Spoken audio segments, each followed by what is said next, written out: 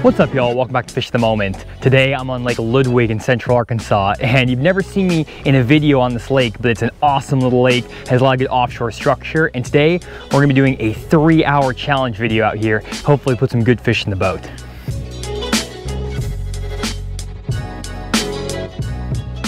So if this is your first time checking out one of my 3-hour challenge videos, the way they work is that I give myself 3 hours to try to put 5 keeper bass in the boat. And before I actually start fishing, I'll spend an hour driving around the lake scouting spots. And so today on Ludwig, I spent an hour driving around the lake graphing offshore structure. And one thing that I want to call out about Lake Ludwig is that it doesn't have a contour line map on the Navionics card or the Lake Master card for my Humminbird unit. And so I didn't have any way to see what the bottom of the lake looked like using those map sources. But I did find online that there is the CMAP Genesis community edited maps. And I'll leave the link right here. And they actually had this map online for free, and this isn't the actual CMAP software that you can buy for your graph. This is just community edited maps. Someone just drove around, recorded their sonar, and then put this file up online. And you can actually download these maps apparently if you sign up for an account, put them on your Lowrance unit if you have a Lowrance, and you can use these maps. And so I don't have a Lowrance unit, but I did take some screenshots of this map before I went out in the lake so I could get the feel for what the contour lines were like. And so if you go on Navionics and don't find your lake with contour lines on it, and it doesn't have a Lake Master chip for it or anything like that, check this Genesis Social Maps app and try downloading them there. You might find some contour line maps for your lake. But even if your lake doesn't have a contour line map for it, you can still find fish offshore using your electronics. And that's actually how I learned to fish offshore. A lot of the lakes I learned on didn't have any contour line maps. And what I normally do in that situation is I'll just put my boat in the 15 feet to 20 foot depth range. And I will just find that using my depth finder. And then I'll just kind of zigzag back and forth between maybe 10 to 20 feet of water. And I'll use my down imaging and my side imaging to look for any interesting cover or structure that's on the bottom. And if I do see something interesting, I'm gonna mark it. And so I went all around this lake trying to find anything that looked interesting. Bait fish, cover. And I did find some pretty interesting stuff. I found some areas that had some rock on them, found some really good looking brush piles, as well as some other areas that had fish but didn't have any cover or really bait around them. And so I was able to find a lot of stuff just graphing around for an hour without really using a contour line map. I kind of had a general idea of where the places were from that Genesis social map, but really I just drove around almost randomly, and that's sometimes the best way to find some of these hidden away brush piles, hidden away pieces of cover or structure that maybe don't even show up on the contour line map. And so I definitely was able to find some interesting stuff. We'll get into exactly what I found here in a minute when I start fishing, but it definitely pays off to graph offshore even without a contour line map. And one more thing I want to mention before we jump into the fishing is that when I'm graphing offshore structure and I spend about an hour graphing, I like to practice good waypoint management. And so what I actually do is have preset icons on my Humminbird Onyx unit. You can do the same thing with a Lowrance unit, and then you have to manually change the icons if you have a Humminbird Helix unit. But what I'll do is set different icons for brush, for bait fish, for fish, and for rock.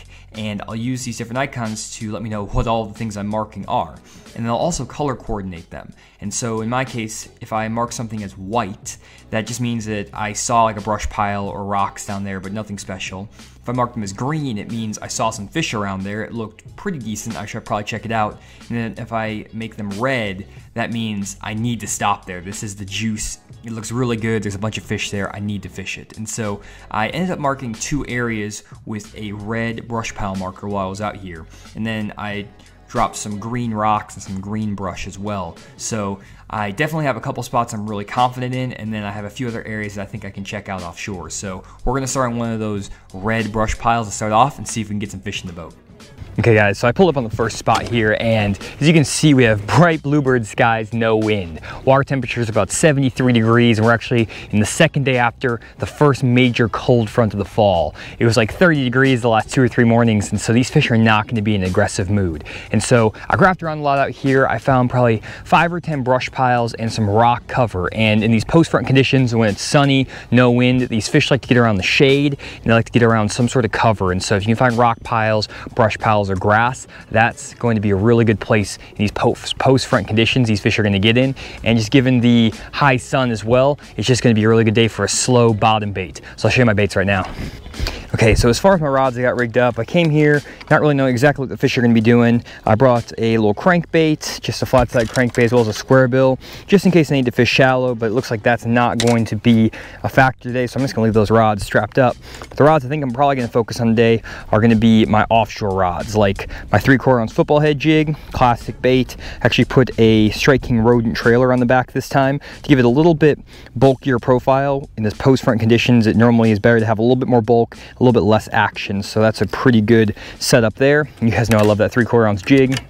Next up, just have a big swim bait on here, just in case these fish are suspended. I might throw this 3/4 ounce jig head with the 5.8 inch Kitech swim bait down there. And then the last thing I have tied up, special for today, is a new rig I've never used before. It's called the Tokyo Rig, and I actually got this given to me by one of the guys at Bass Camp, Anthony. So shout out to Anthony for sending me this rig, or showing me this rig, and he gave me a couple to use. And this is a pretty interesting rig. I'll get into it today if I start catching some, but just a little Strike King Menace grub on there, just to kind of see if I could throw something a little more finesse and maybe try to coax some of these fish into biting if I can't get them to bite on the jig. So those are the baits I started out with. May pull out more today, not really sure. Kind of went with some natural colors because the water clarity here is about 2 foot of visibility, so we should be good to go. If I can get my trolling motor up. And so I'm going to line up on the spot. I'm going to get to fishing.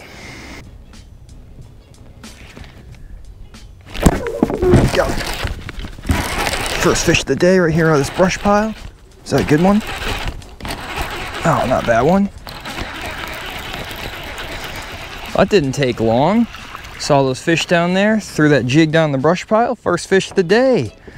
Not too bad, guys. Pretty easy if you graph around a little bit. Nice little 14-inch bass. Not a big one, but hey, we're not fishing this lake in like 2 years, and coming out here for an hour and graphing, catch a fish within the first 4 minutes isn't too bad, but you can get this guy back in the lake and get another one. Whew. Here we go, guys. Nice fish. That one just came on this little football jig straight out of this brush pile, and you can see on my graph, actually, there we go, but you can actually see some fish are showing up on my graph here in about 20 foot of water. You can see these lines down here. I had some comments about my lines looking weird on my graph my last video, or a couple videos ago. I fixed my transducer. There's a little bit of an issue with it, but as you can see now, there's some nice lines underneath the boat. Those are fish. They're streaking underneath the boat right now in about 20 foot. I thought I might actually be on top of these fish a little bit, which I might be, but that fish just came on a football jig out of this brush pile right here, and I'm just basically throwing that jig out there, getting it down into that cover, the rocks, the tree that was down there. You actually saw the fish on the graph in the image I showed, and I'm just dragging that thing super, super slow, trying to tease out any of these fish that are just, you know, kind of in the mood to bite. These fish are not going to be super aggressive on a day like this when you have these really bad conditions, you know, 2 days after a front, cold front, bright bluebird skies. We're here in the middle of the day. Like, again, not the best conditions to be fishing, but if you find some cover like brush, find some stuff that's offshore, you can normally get some fish in the boat and catch them if you have enough water clarity, which here we have, again, 2.5 feet of visibility, which is perfect. So here's a look at the brush pile that I'm fishing right now, and you can actually see several fish around this brush pile. And when I saw this, immediately I was like, oh, this is a good spot. I put that red waypoint marker on it, and you can tell that there are fish around this brush pile because you can see these dots that are on the sides of the brush pile, and these dots are separated by like a centimeter to about 1/4 inch of space between the dots, and that's a good indicator that these are going to be bass rather than another species. And they're also spread more horizontally than vertically. That's another good indicator that these are bass and not, let's say, crappie.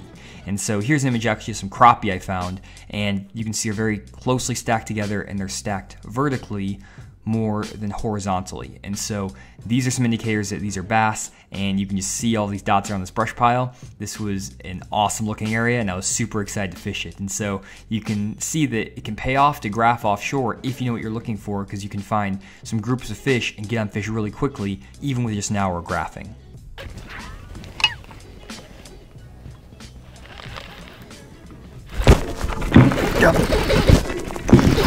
Tokyo Rig. Oh, came off. No. Oh, that was number 2 on the Tokyo Rig. Is it not? The hook didn't get all the way through. Crap. That was a fish. I'm gonna have to switch out this hook. I put this big straight shank flipping hook on there because I thought I was gonna go flipping with this thing. I actually changed lakes yesterday, so I need to go back to like a regular Texas or like a regular wide gap hook. But crap, that was a good one too.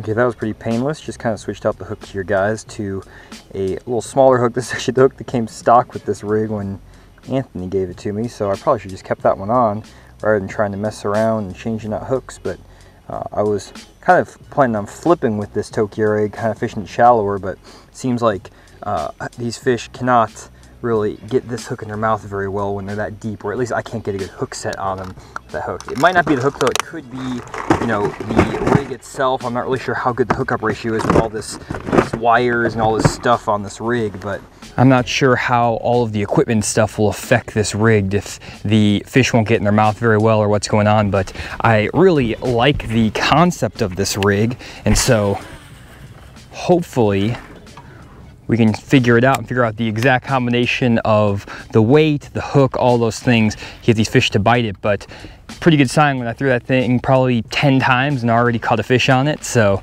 or well, didn't catch it, I lost a fish on it, but it's still not too bad. So we need to keep chunking it, see if we can't get another one to eat it. Okay, so first brush pile produced 2 fish. 1 came off, 1 got in the boat. Not very big ones, but still some decent fish. And so fortunately I don't have any more red brush piles. They don't just grow on trees. Oh, they do. But anyways, I do have some green brush piles, and what I mean by that is the color I marked them for my waypoints. So I don't have any more of like the red ones, which I'm like must stop here, it's really good. But I do have some of the ones that are marked as green. Like I saw some fish around them, they should be decent. And maybe the brush piles that have less fish on them will have bigger fish, I'm not really sure. But I'm gonna keep running these brush piles because it seems like that might be the deal. I kind of stumbled on it right off the bat here, and so hopefully if I run all the brush piles, I'll put more fish in the boat. Oh, man, he hit that jig hard. Got another one. There's a bunch of them down there. That thing fall back down. Another one grabbed it. Not a big one, but they're fish. So they're definitely bass though. Here we go. Number 2. We're just going by a 12-inch size limit, guys, today. Not going for giants. We're just trying to get 5 in the boat, especially in these 3-hour challenges. But they're a nice keeper right there. I need to get that jig back down there because there are a bunch of fish on this brush pile. I see them all over the graph. And man, first fish came down there, he just smacked it. And I got it down there, I set the hook, let that thing fall back down in the brush pile, shook her for a minute, another one picked it up. I saw probably about 15 fish in this brush pile. And oh man, this is awesome. I only found a couple brush piles really on this lake. I didn't find a ton of them, but what I'll probably end up doing if I keep catching them on these brush piles is I'll just keep graphing for more, because this is what they're on. I'm catching so many fish. I just need to go maybe even take 30-45 minutes to just locate a few more brush piles, and it's worth the time if I can pull up and catch a fish, you know, first, second cast, every single one of them. And here's a look at this other brush pile I was fishing. Similar to the last brush pile, you can see these dots. They're around the brush pile. Again, looks really good. I can see several fish around this brush top, and actually graphed over the spot before I fished it to make sure those fish were still there, because I came back about 45 minutes to an hour after I had originally graphed it. So I wanted to make sure that those fish were still there and that they were set up properly, and they were, and I was able to throw down there and catch a fish right away. And so it's always good to re-graph areas as well after you found them to make sure the fish are still there and they're still set up in a way that you can catch them. So I didn't manage to get any more fish out of that brush pile, so I decided to start running more brush piles and try to duplicate this pattern. And I had marked 3 or 4 more brush piles that looked okay, but none that looked that great. And I pulled up fished each one for about 5-10 minutes apiece, made 4 or 5 casts with the football jig, 4 or 5 casts with the Tokyo rig, and I actually didn't get any bites in the other brush piles I marked. So I decided to go back to the first brush pile I fished, where I caught that first keeper and lost that one in the Tokyo rig, to see if I could catch more fish after letting those brush piles rest for about an hour.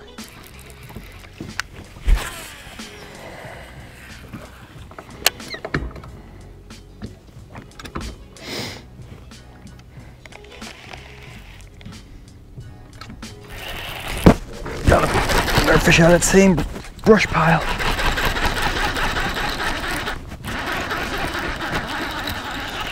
This brush pile is loaded up. First cast back over here. I might just need to be able to rotate these same 2 brush piles and get my limit of fish. It's another keeper right there. Again, not big ones, but oh, it's right in the eye. Got some water straight in the eye, but not big ones, but it's another keeper here, just a little 12-incher. And so has number 3, should be number 4. That's barely a 12-incher, but it's definitely a 12-incher. So that's number 3 right there, guys. There we go, get this guy back in the lake. Okay. Next cast back up in that brush pile. First cast I threw in there, got bit. I was throwing in another little brush pile I marked as I was out there, but first cast on this brush pile, get one to bite. So there's definitely a good group on this brush top. I just don't have very many like it. Not knowing this lake, not being out here very often, only graphing for an hour, doesn't always lend itself to having a lot of spots to fish, especially offshore. And really an hour of graphing offshore, it seems like a lot to a lot of guys, but that's not very much time at all, because usually I'll find, let's say, 10 spots in an hour of graphing, and maybe only 1 or 2 of them actually has some fish on it. I need to pay attention to my bait here, but only a couple of them will have fish on it.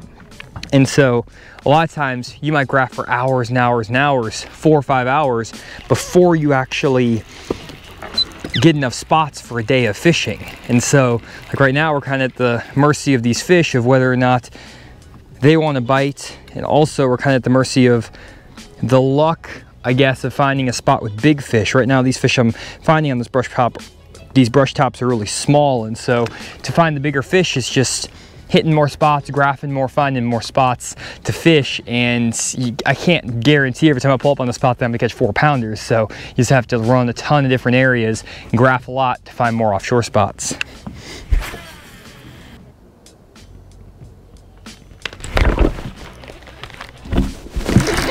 Got him. Oh my gosh. I didn't think that was a fish. There we go, number 4 on the Tokyo rig. That's what I'm talking about, not big ones. I'm actually floating right up on top of this brush pile, but on a little menace grub with that Tokyo rig. That's what I'm talking about, guys. Trying new rigs. That should be number 5, because I got another one about that size in the Tokyo rig earlier, but that's a nice fish right there. So I'm talking about, nice one. I'm literally up on top of this brush pile now, but I was hopping the thing over the limbs right here. I was trying to just work a little bit closer on it, because hitting it from different angles sometimes helps. And I got a little bit too close. I was kind of having trouble hitting the exact cast, and fish was in there. So this brush pile right here has a bunch of fish just right in it. It's just like 13 feet of water, nothing crazy, but they're all over this thing. And that Tokyo rig is getting some extra bites for me.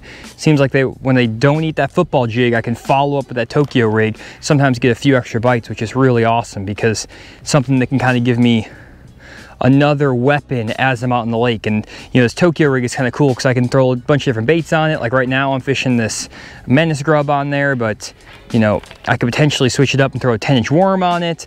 I can throw a you know, a beaver style bait, all kinds of different baits on this thing. And nice thing about it too is you can customize the weight on it. But the thing I really like about it is it comes through the brush actually really well. And what I'm thinking is that when you're in these brush piles, what you can do is cast that thing out there, pull it up to the brush pile, and then because that bait is suspended over the top of that weight. You can get that weight to hang on that brush pile and just sit there and just shake that thing in the brush pile. And that'll give that bait a lot more action. And so when you're fishing specific targets, I think this Tokyo rig could be really, really good. And so I'm excited to try this out. I'm gonna be throwing this a lot more. I'm gonna keep it on the front deck of my boat going forward, just because I feel like it's something different that these fish aren't seeing, and I can just, you know, see it being really effective as long as they don't get too spooked by the hardware, which I don't think they are, just based on what I'm seeing today.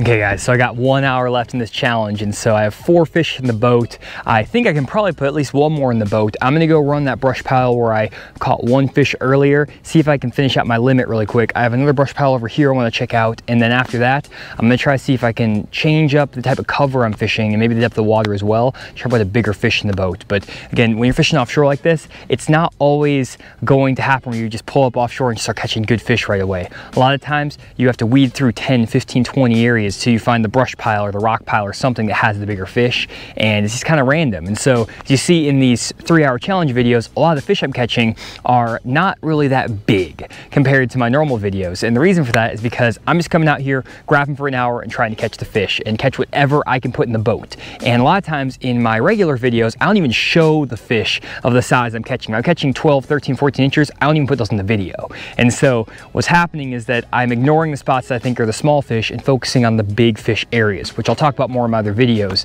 But in these 3-hour challenges, the name of the game is getting 5 fish in the boat. So hopefully that's what's going to be happening more often than not. Even if I don't get 5 fish in the boat, if I can get 2 or 3 fish in the boat pretty quick in 3 hours, that'll definitely help you guys out when you're fishing tournaments or if you're just having trouble catching fish in general.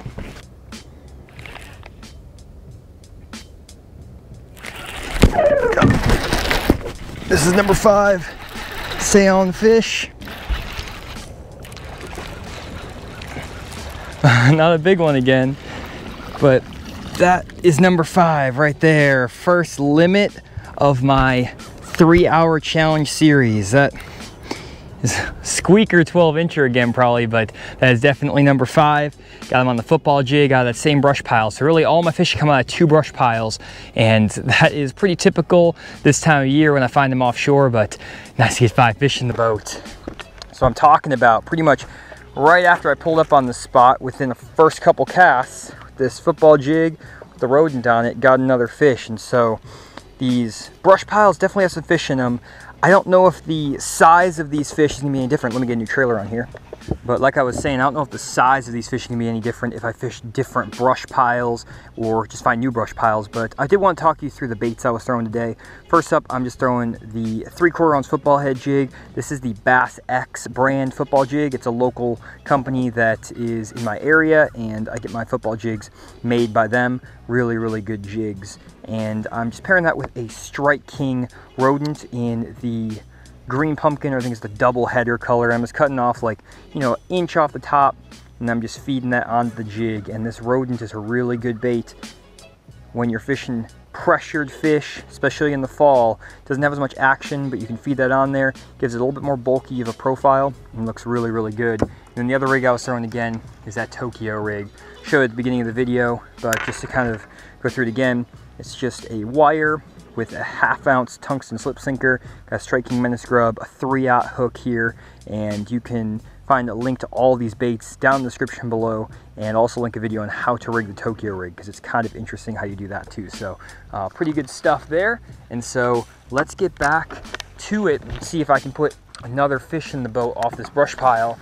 Now that being said, now that I have a limit in the boat, I do want to try to put some bigger fish in the boat. So I'm just looking in front of me here. There's actually some really nice shady pockets, just with some grass up here. I'm seeing some shad kick around up there. I'm gonna throw a buzz bait down this bank just real quick, and I'm gonna try to maybe throw that big swim bait. Just throw something else to try to get a bigger fish in the boat, because there's definitely some fish out here offshore. I just need to find the right bait or the right type of structure to get them on. So I'm going to burn through this pocket with a buzz bait really quick, and then we're going to go keep graphing and try to find one more spot where I can get some good ones.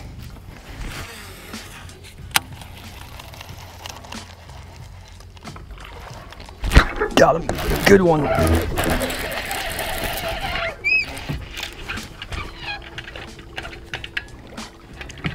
Get out of there, fish. Oh, golly, that fish came out and crushed that jig. That's what I'm talking about, guys. Put that swim jig on, came up in the grass, heard that fish bust back in there, saw the fish back in there as well, saw the bait back in there. That's what I'm talking about. Fish the moment. Gotta change it up. If that offshore bite just producing little ones, go to the shallow bite, guys.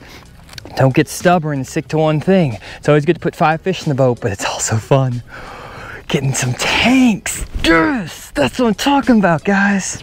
Let's see here, about 470 is what I'm seeing right there, guys. Don't know if you could see that very well, but a 4 pound, 4 3/4 pounder, beautiful fish. Let's get that guy back in the lake. There we go. Wow. That was an awesome bite, guys. I saw that fish come from like 3 feet in the grass to come crush that jig. Just fishing a little 3/8 ounce black and blue hack attack swim jig. And guys, if you can't tell, jigs are one of my favorite baits in the whole world. And the reason for that is you can catch them on a jig in the grass up shallow, you can catch them offshore in the brush piles. So many applications for a jig, it's insane. And all I was doing, guys, I'm gonna spin the boat around here. Man, all I was doing was taking this jig, casting it up into the edge of this grass. And the reason I decided to fish this grass is if you look, it's very shaded through here. We have some nice shade, and like I talked about earlier with these post front fish, they like to get around shade, get around cover. And right now it's 3 in the afternoon. We are warming up, the water's warming up. It's up to 74 degrees now, and so with that 2-degree jump in water temperature, I thought those fish might slide back up, start trying to feed up here shallow on some of these shad, and boom, right away, got them on the jig. Again, tried to throw the buzzbait in there, didn't quite think it was gonna be as efficient as the swim jig, and so tied that swim jig on, threw it up there. That's what I'm talking about, guys. That is so awesome. That was such a cool strike too. I cannot believe how awesome that strike was, how that fish just came forever out of that grass to get that bait. So after catching that big fish on the swim jig, I had about 35 minutes left in this challenge, and I wanted to try to repeat that pattern as best I could. So what I did is look for other shady pockets with grass, and I fished that swim jig through them. And there weren't that many shady pockets available on the lake, but I did manage to get 3 more fish to swipe at my lure. Unfortunately, none of them actually committed, and I didn't catch any more fish in the remaining 35 minutes, but I do feel like some of the fish were a little bit better size than the ones I was finding offshore, and maybe if I wasn't fishing in the post-front conditions, I might have been able to get some of those fish to commit. So definitely was a good pattern, but maybe not the best pattern for today. I think that offshore bite was still probably my best bet, even though I did catch that one good one. 4, 3, 2, 1. There we go, guys. That is it. End of the 2-hour or 3-hour, I keep saying 2-hour, 3-hour challenge. Had a blast today out here on Lake Ludwig. It was fun finding those fish in those brush piles, pulling up and catching several fish off one spot. Then figured out a little deal at the end here with some fish on the swim jig in the grass. Not sure if that bite would have been there all day. I have a feeling that the bite would have got better and better as the day went on, but I probably could have caught some if I had started doing that. But either way, it's definitely a fun way to catch some fish. And so I did lose 1 fish that would have been a decent fish to call out with, and then I also had 3 good blowups in the grass that didn't commit. And so either way, it was a really, really good day. Caught him on the swim jig, caught him on the football jig, and on the Tokyo rig. And so if y'all enjoyed this video and you want to see more of my 3-hour challenge videos and other videos where I teach you how to find fish and catch good fish both offshore and shallow, subscribe to my YouTube channel here, leave a like on the video, leave a comment, letting me know what you liked most about this new video format. And so thanks again for checking out the video, and I'll see y'all in the next one.